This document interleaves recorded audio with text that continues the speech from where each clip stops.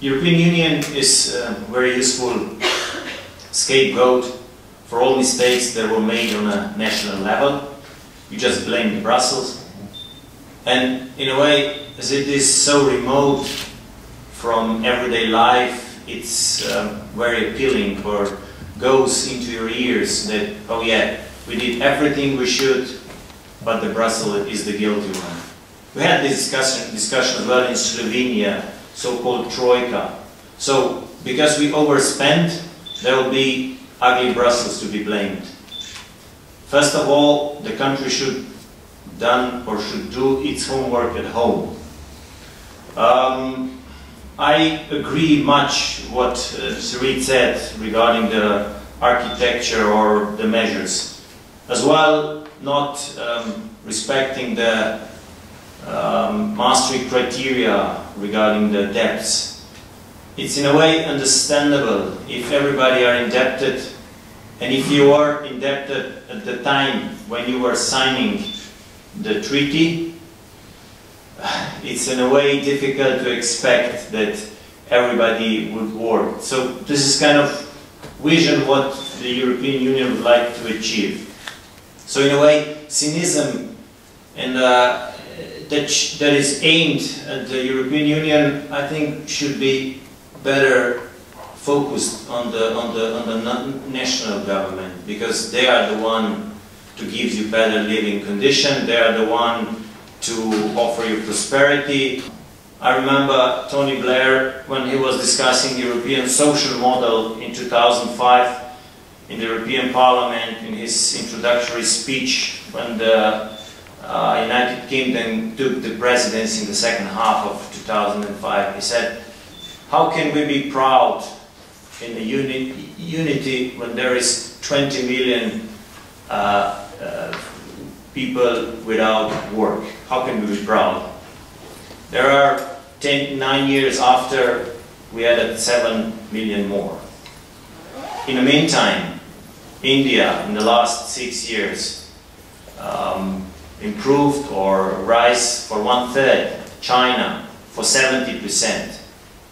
And in a way, when you are facing with such downhill figures, there is a fertile ground for extremism, for cynical view, for blaming the Brussels. But at the very essence, it's still the member state that should give or establish or produce the right policies to develop of the state. And if I'm cutting down my long list of faults of Western governments, and I would agree with one of the previous speakers, it's not really mistakes or errors made in Brussels. No, they are made in national capitals, in places like Berlin or Paris or Ljubljana. And here, the main mistake which has been made, and I want to make it into a one-liner so that you can understand what I believe to be the core problem of Western civilization, it's a lack of fiscal rectitude. And this is rooted in democracy.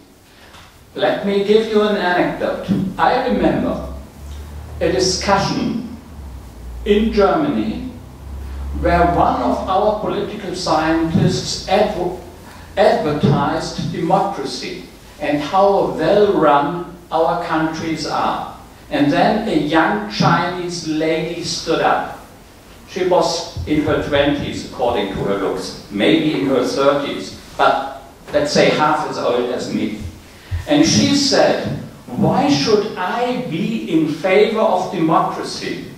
According to my observation of the Western world, democracy means nothing more than overburdening my generation for the benefit of your generation. The speaker was about as old as I am. And there is some truth in this kind of argument. And I think we should not buy the propaganda of our politicians that the extremism of the powerless is the main problem. No, the extreme lack of fiscal rectitude of our governing politicians is the main problem. Our politicians should accept some responsibility, and the only way to do it is, of course, that we as voters overcome what public choice theorists call rational ignorance. And rational ignorance is called rational ignorance because all of us know that a well-informed vote does not make much difference. I happen to live in a country where around 50 million people have the right to vote. What is the weight of my vote? It's unlikely to have any impact.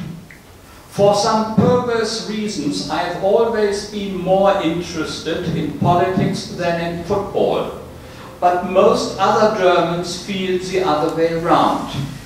And so they are totally uninformed. And as long as Angela Merkel succeeds in hiding the problems which the next generation is likely to face, she is returned to office. So I do think what is really important is that people, especially young people, overcome ignorance, because politicians are forcing the bill onto them. And I think it is your self-interest to fight against the current generation of policymakers, because they are really persistent in disregarding the interests of your generation. And you have to face up to the fact that your opponents are governing you. And unless you act on that, there is no hope for a better future.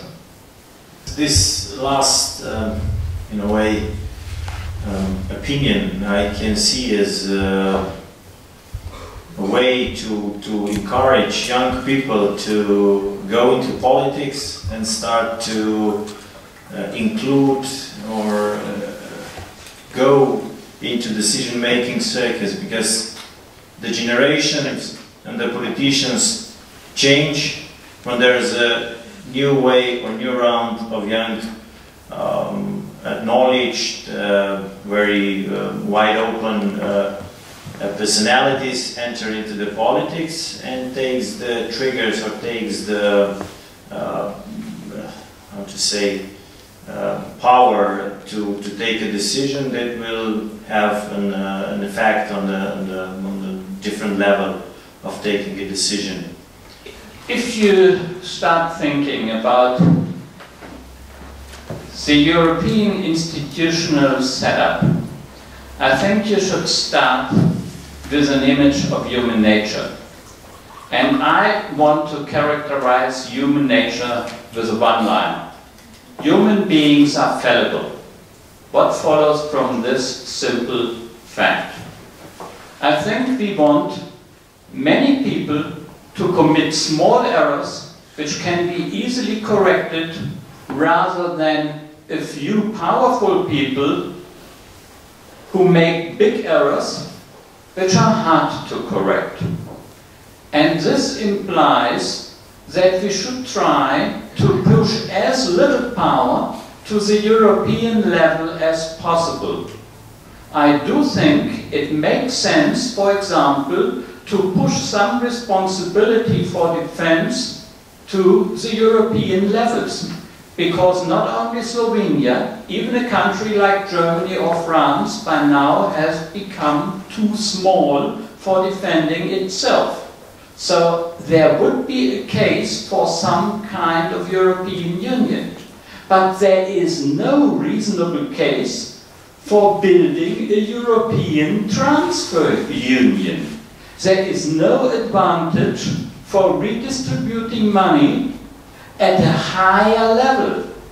It doesn't make sense to generate bigger collectives. And this is what our politicians do. So here we have another kind of government extremism.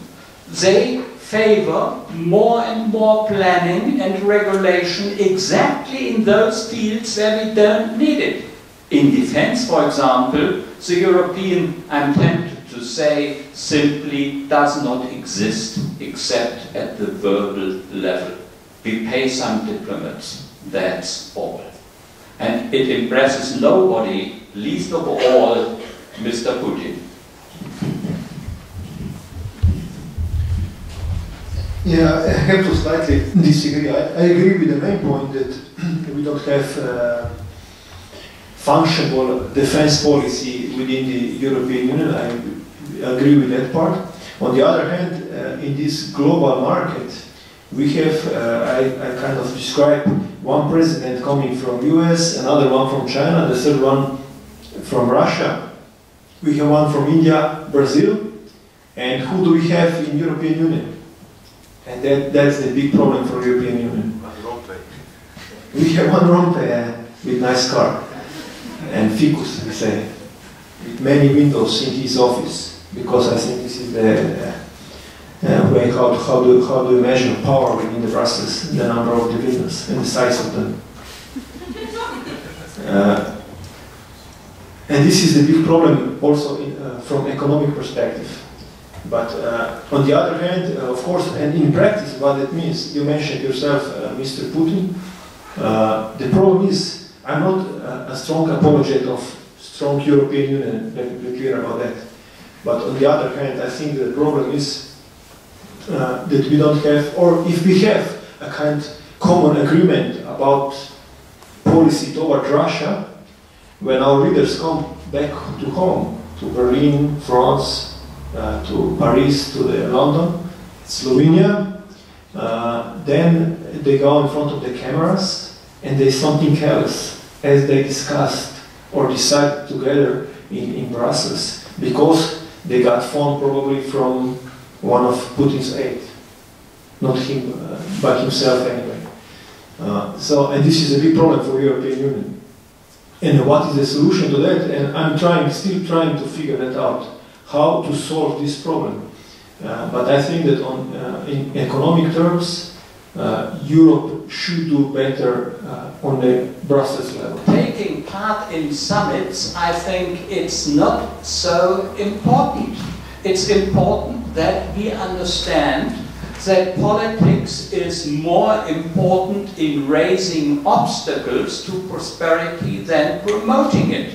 And our politicians try to generate the wrong impressions about the merits of what they do.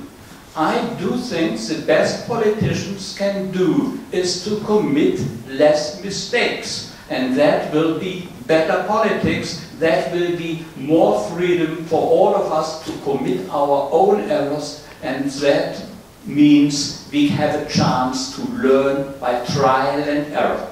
And because most of us are not powerful enough to resist learning, politicians unfortunately are. And that's why I'm so pessimistic about politics in general and European politicians especially.